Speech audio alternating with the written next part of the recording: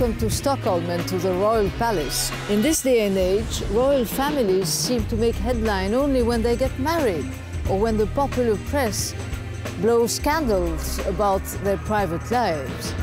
Here in Sweden, there are rumours, of course, and sometimes headlines, but the fact remains the monarchy is very popular, and especially the Queen, Queen Silvia, by far the most admired and loved person in Sweden. Her Majesty the Queen has accepted to see us.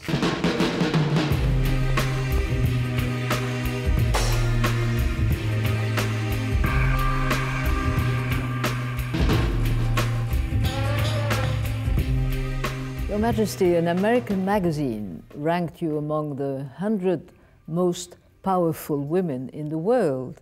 But of course, in your country, in Sweden, you're the #1 in terms of popularity. The Swedes love you, respect you.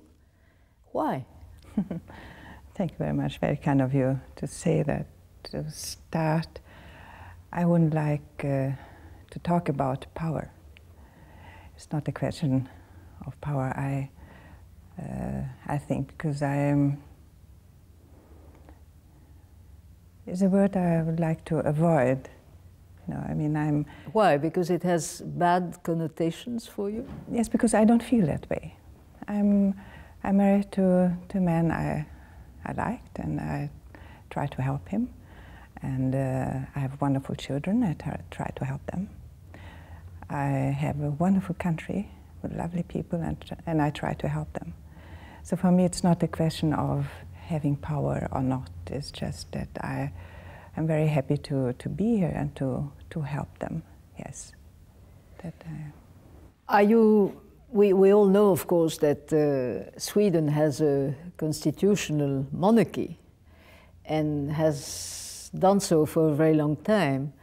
But nevertheless, given your role and the importance you have for the Swedes, do you follow politics at all? Are you interested in political issues as well as in social issues?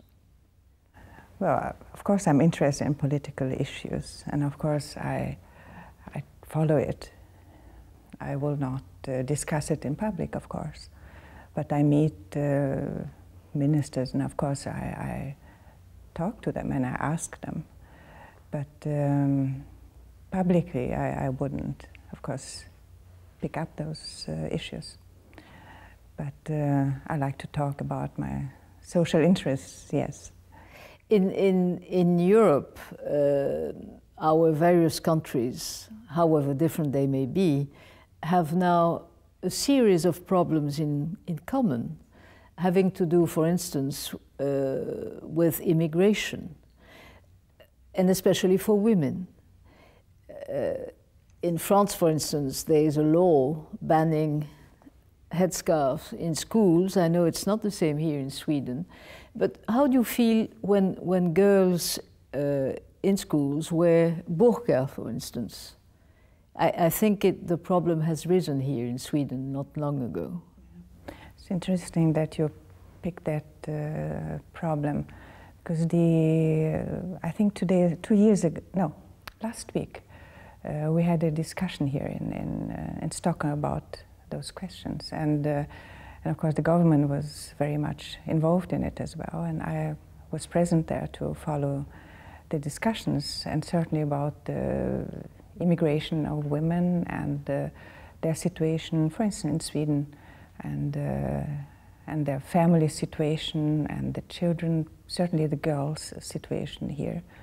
And as you know, we had some very difficult cases, very tragic cases, where young girls have been killed by their family members because of they perhaps have been too modern, too emancipated from the family, or had a boyfriend which didn't belong to their community, and so of course that's a problem we have also in Sweden and in many other countries in Europe, and also in Germany, and yes, France and England as well. So we have been discussing that issue very, very much. And of course, this is something which you can't solve it from one day to the other. I mean, it's not only, it's more perhaps a cultural problem too.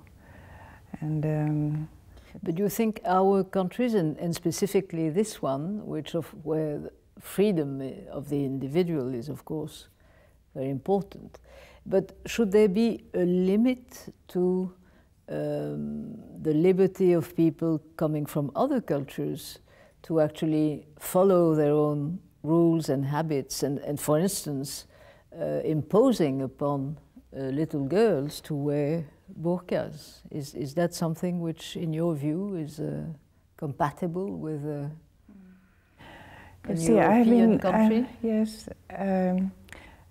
I see those problems from another angle a little bit, because I have been living in Brazil so many years, and my father being German. And then I lived in Germany, my mother being Brazilian. So I have always been between two worlds. And of course, what I think it's very important is that both sides are open to each other. And I think one should compromise and one should meet in the middle. You can't have strictly your own culture in another country. You have to respect the other country's laws, the other country's culture as well. So you have to find a way to, to accommodate both sides. And of course that's not always easy, but it needs time to do that, and the will to do it. But you believe that there should be a legal system or some sort of government decisions to establish the rules, or should it be left to people's will?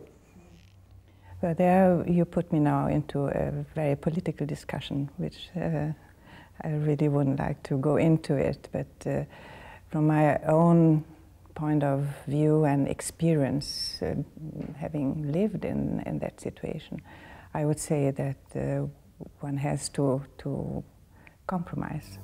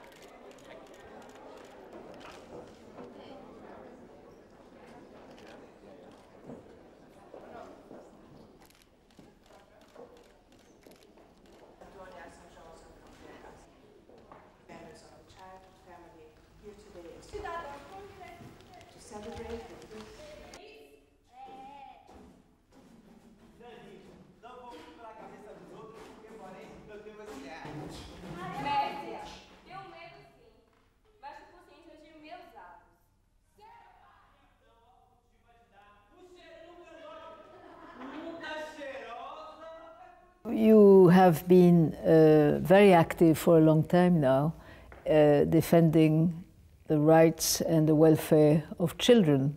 Yes. All over the world, in Sweden of course, but also in Eastern Europe, in Russia, in Brazil, where you lived for 10 years, I believe.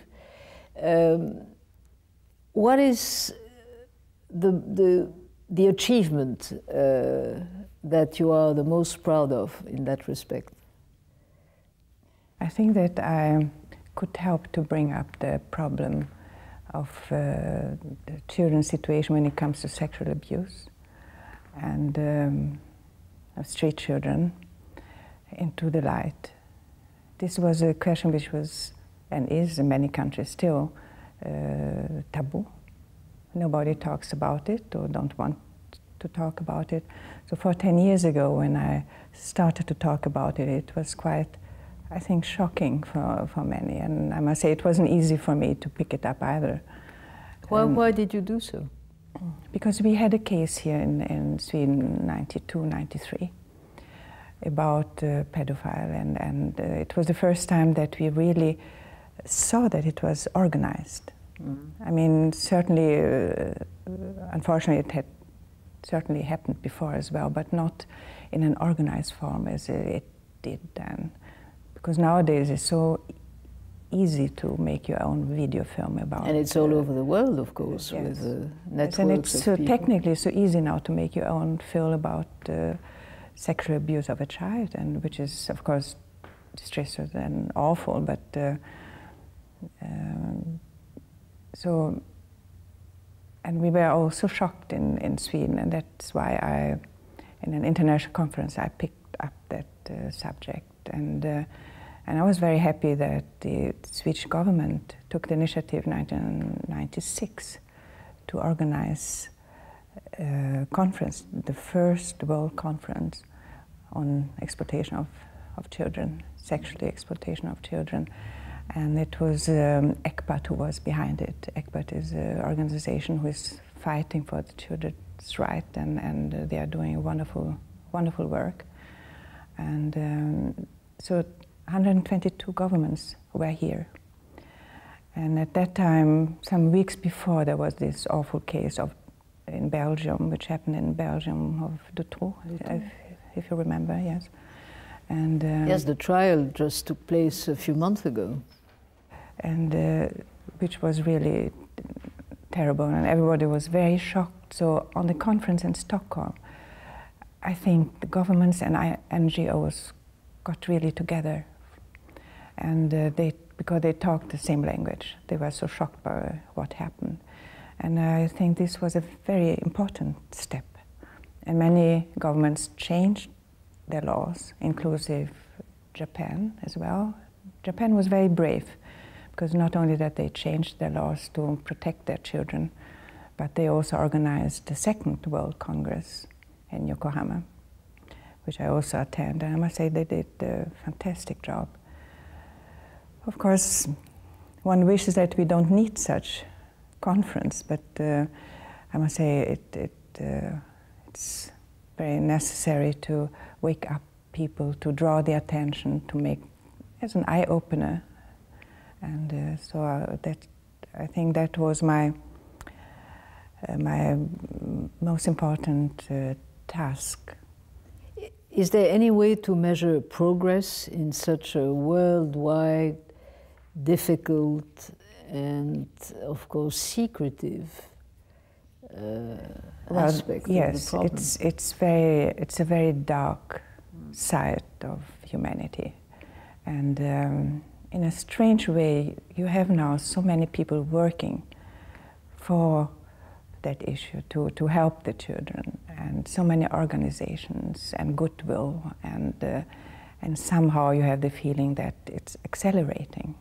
I mean, when you talk about trafficking, you have nearly 2 million who are women and children who are victims in trafficking, which and of course it's is horrendous. Yes, yes. And a very yes. profitable one, yeah. unfortunately. But I must say, there are lights in the tunnel too. If you think about the code of conduct which ECPAT International and UNICEF has, as it was signed now in May in New York, and there are big travel agencies who have signed the code of conduct. Many agencies who have a pride that they are following the code of conduct against pedophile, against those business, you can say, against child pornography films, and also against hotels who are working and having that kind of service. Your Majesty, you mentioned earlier that you are half Brazilian, half German. Which half do you prefer? I don't know. I don't know. Of course, now you're Swedish, so yes, the question is answered in a way. Yes, but I don't know. I hope I can unify all the three parts in my heart, because of course I have my roots both in Brazil and in Germany, and I was of course influenced by the two countries and cultures, and of course, and I think it helped me a lot when I came to Sweden, because I could see things in a different angle, and I saw it with other eyes perhaps, and so which of course sometimes brings new solutions perhaps. Mm-hmm. And so I hope I could bring everything I had and experience, and perhaps diplomacy as well, I don't know, to help my country now. But after all these years, is there still something which amazes you about the Swedes? Are you still surprised at the way they behave, or? I'm always astonished how balanced Swedes are, and how warm they are. Some, Swedes also say to me, "Oh, we are cold, or we are strict," and I must say I never find that. I always found a very kind attitude, very warm in their heart and in their friendship. So don't they have any bad sides at all? Oh, of course, there are some who have certainly bad sides. No, but in general, they are terribly kind and very nice people. It seems that, and of course Sweden is not the only country where it's taking place, but alcohol is becoming a very big problem in Sweden. What, in your view, would be the ways to try and limit or circumscribe the issue, which is very costly in terms of public health, and of course in terms of individual lives? Unfortunately, I think our modern way of life is also exaggerating that problem. And unfortunately, there are many young people and many young girls who are drinking more and more and smoking as well. And of course, this is something which we all are very worried about it. And I'm working with an organization called Mentor, and we try to do some work to prevent drug abuse and alcohol. And so we have and it's very interesting, it's doing very well. We asked the big companies to involve their employees. And I must say they have been very open to that, so that the employees can become mentors. Mm-hmm. Of other people in the... Yes, for a year. And so they get information and they take part on schooling, more or less. And they do it during their working time. Mm-hmm. So the companies have been very, very generous. And then they are together with young people who have problems. They are mostly 15, 16 years old. Many are children from immigrants as well. They have problems perhaps in school, they have problems in the society, they have problems to get acquainted in the society, to find their own role in the society. Sometimes they are together in gangs, and the peer group, the pressure of the peer group is very big. And so during a year, I must say they are doing a wonderful work, and let's say most of them, I would say 8 out of 10, get very well to go along with those young people, and they become friends, and they help each other, because the contact to adults, I think, is today a problem. The contact with the parents, sometimes only a lonely mother, sometimes the father doesn't exist, And so to have the possibility to talk to a third person who is neutral in the feeling, they feel more liberty to speak openly, to ask for advice, instead of a mother who is worried and talking the whole time about the problem, and the child doesn't want to accept that. Easier to talk to yes. a third person. And with a third person, it's easier to talk about those things. So they have done a wonderful work. So there are some banks who are doing that. There are some other companies. I don't want to make propaganda now for them. No advertising. No advertising, but they are doing a wonderful work, I must say. And that's perhaps a way to help.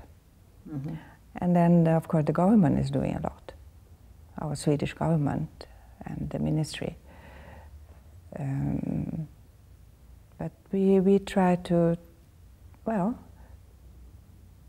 to help with the prevention by having this mentoring program.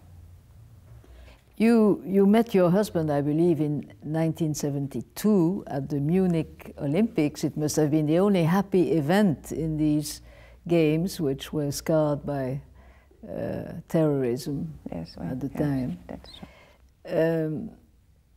Did you have any idea that what it would be like to actually marry a king? Of course not. But he gave Would me... you have done so had you known? But he gave me 4 years to think about it.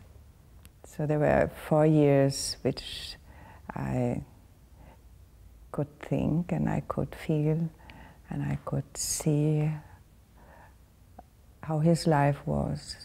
And of course I met his sisters then. But of course I could never imagine fully what it would be, of course not. But they were 4 very important years. And I must say the fact that I had worked 6 years within the Olympic Games, like Munich and Innsbruck, gave me some inner security. And well, the only thing I could say was, I will do my best. And so that's what I always tried. And so I really hope that I could be of some value and some help, yes.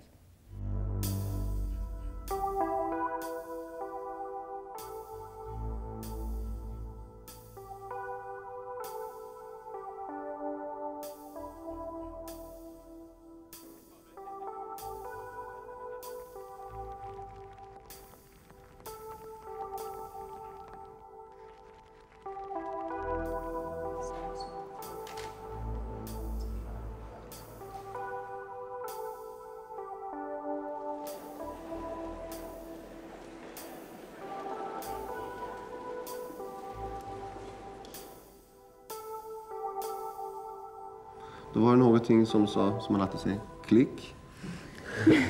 Och sen dess har det sagt klick hela tiden.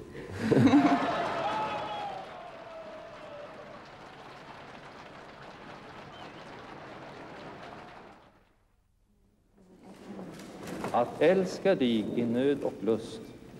Att älska dig.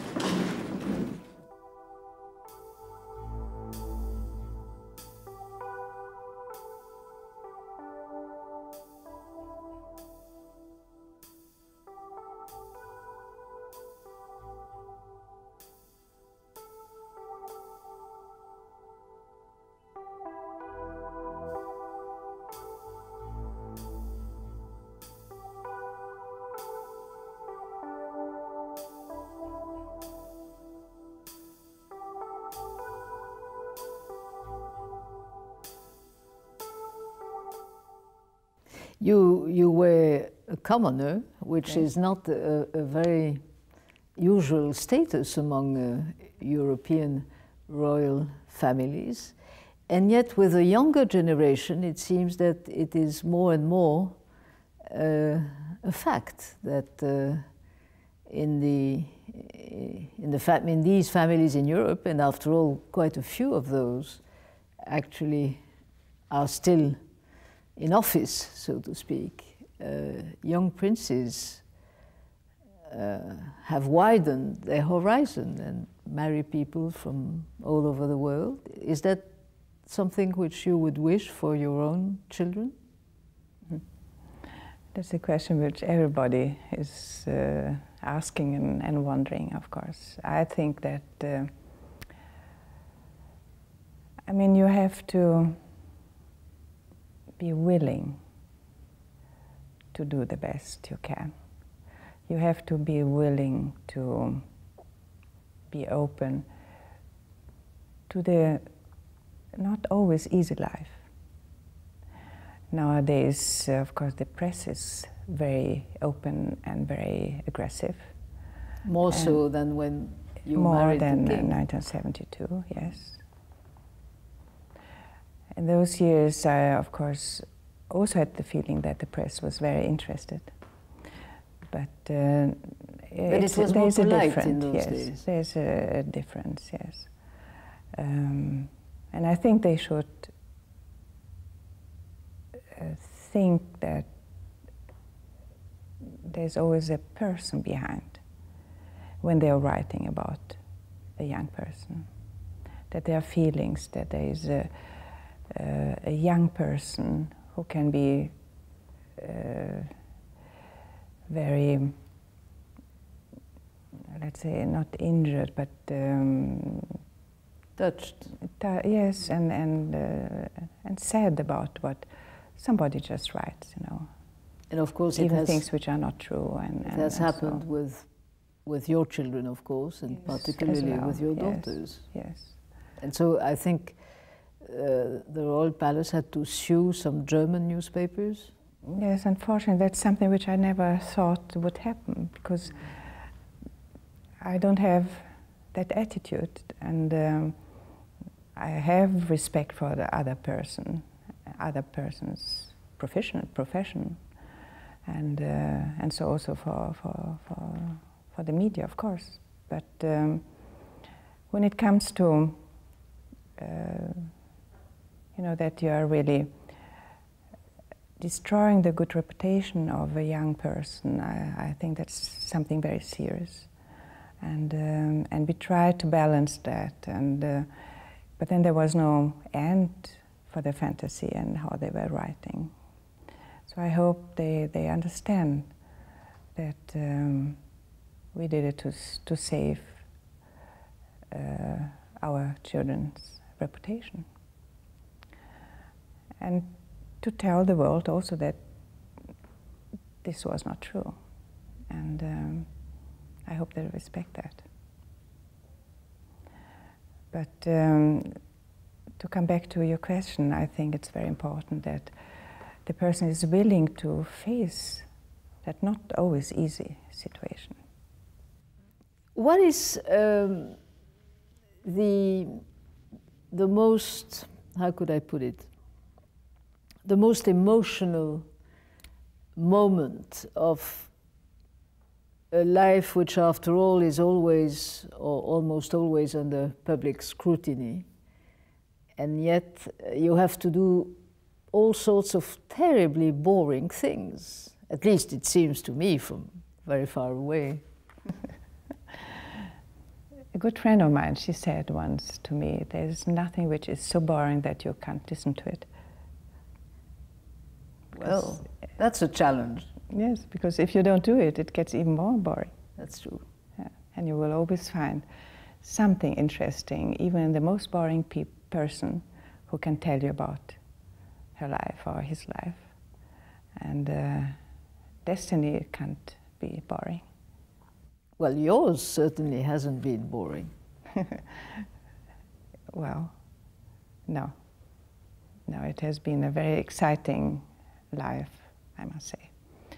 And personally, but also professionally, very exciting. And because it's always something new. There's no end of surprises and new adventures, new challenges, and new people, new ideas, new things to discuss. So it's fascinating. But at the same time, obviously there isn't much freedom, not much freedom of expression, not much freedom of action even, or movement. So how does one live with that? Freedom of movement, that for me personally it's not a problem. What I feel is difficult, that there's no freedom or possibility of flexibility, being flexible. You know, to say today I would like to go to see a film or to meet somebody. That's very difficult. The decisions from one moment to the other, you know, that you just say, oh, now I would like to do this. That's more difficult, more problematic. How long in advance is your schedule organized? Well, for the big questions, of course, a year, 2 years, when it comes to state visits and big events. But and the routine? Routine, we have, well, I would say it's 6 months, that we know exactly what we are doing next 6 months, yes. And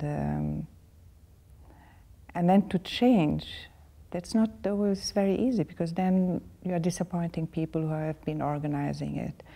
They're expecting you to be there. You have said you would come, and so that makes it difficult to be as flexible as Queen Louise said once. It's very unpractical to be ill or dead. But have you managed to how could I put it, to have your own time, so to speak, to have some moments of your own, on your own, away from it all? Not really, not really. I tried since 28 years now to have Monday as a free day, but it doesn't happen very often. Be, I don't know, the Queen's free day or something. Today, yes. But then there are things, of course, which are important, so then there are exceptions. And sometimes the exceptions are happening very often, so it's difficult to keep a free Monday. But it's a wonderful, exciting life, very intensive. Isn't there moments of loneliness, though, being the prisoner of so many obligations? The loneliness between so many people, you mean? Mm-hmm.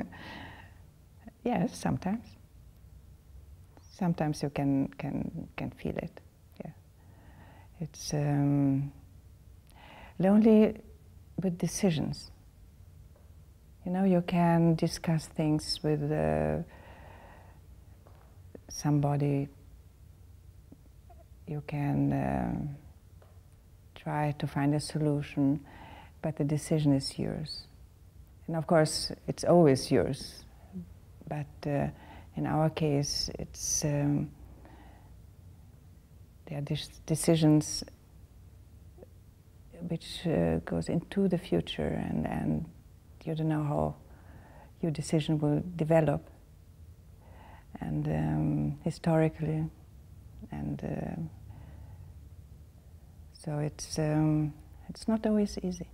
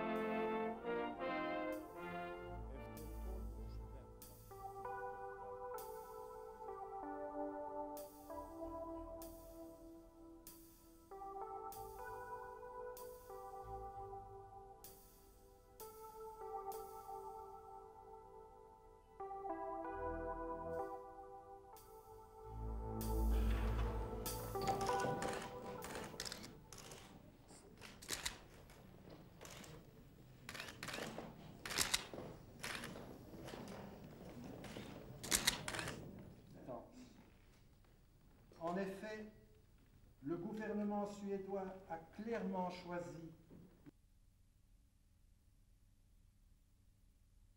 Ni vet ju inte om jag lägger mig i en politisk fråga här.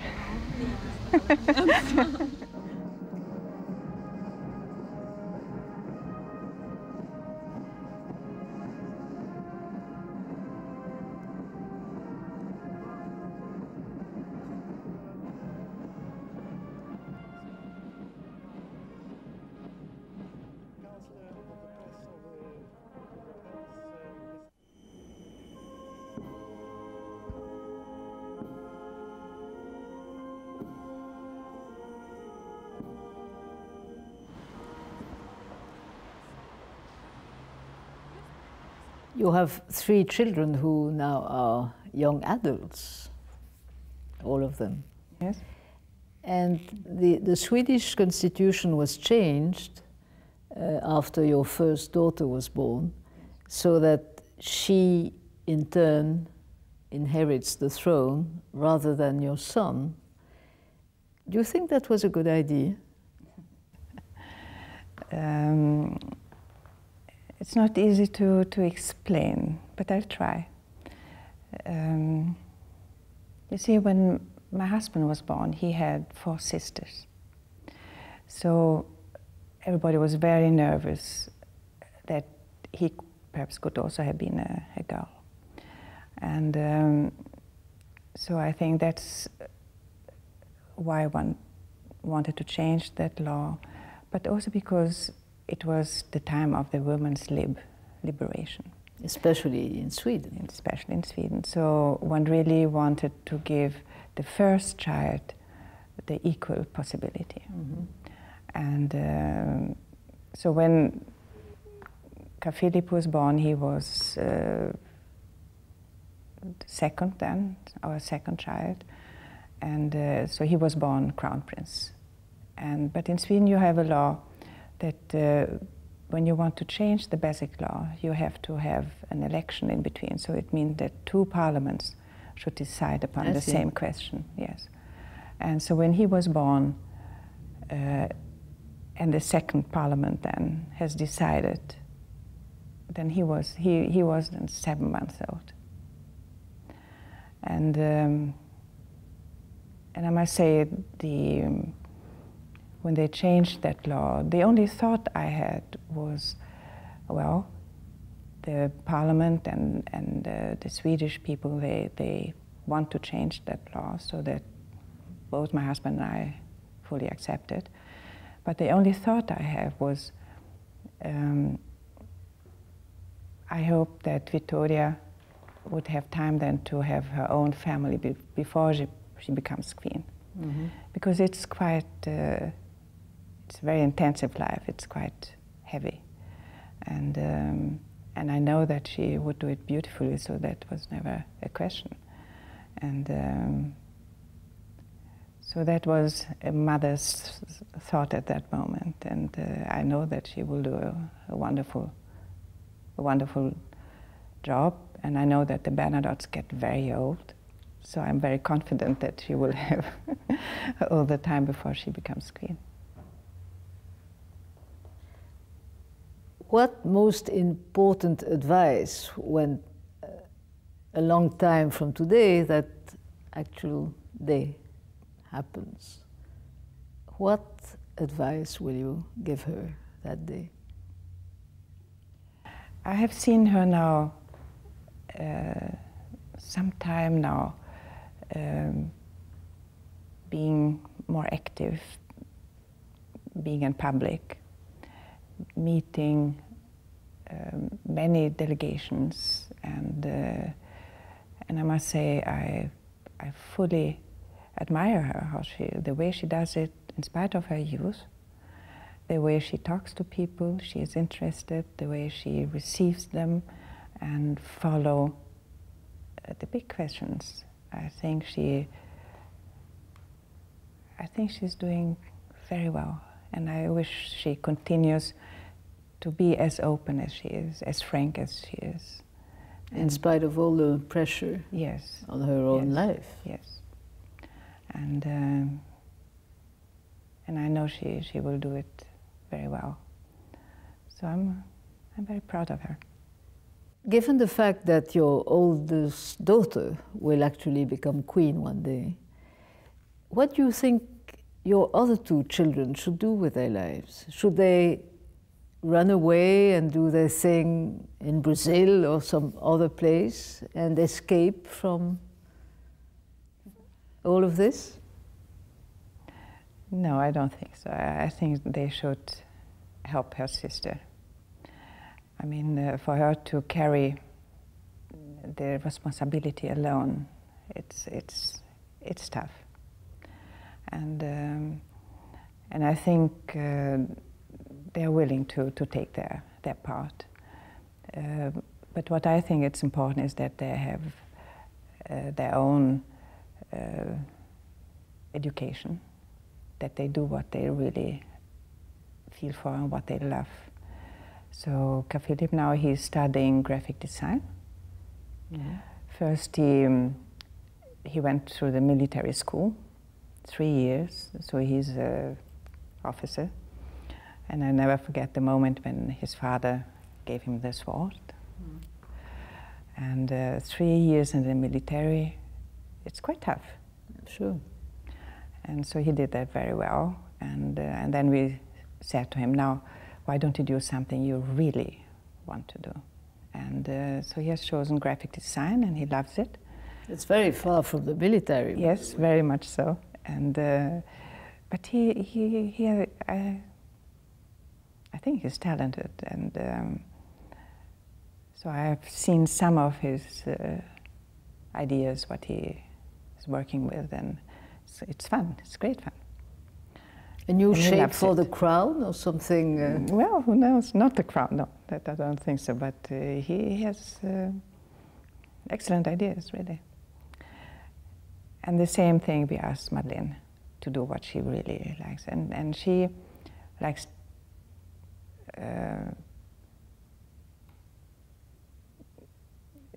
yes, she has many interests, but one of them is, of course, fashion, but also culture. So she has, you see, and that's something which the papers never write, because she has taken, for instance, there's a course for fundamental law.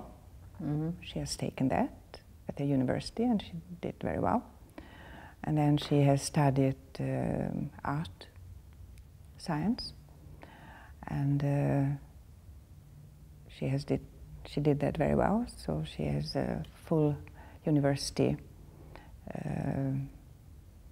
study there. But she wants to continue with what do you say, ethnology in English? Mm-hmm. Yes. So she has done very well until now, and with good marks, and she's continuing. And so we'll see what she will end with. But and do you believe that your son, as well as your youngest daughter, are relieved that they do not have to succeed their father? We never discussed it if they are relieved or not. But we know, they know that there are only 3 in Sweden who can understand the situation, you know, and that they have to be with their sister to be of help. There are only 3. And I think that's something which they know and which they are going to have in their hearts and help her. Thank you very much indeed.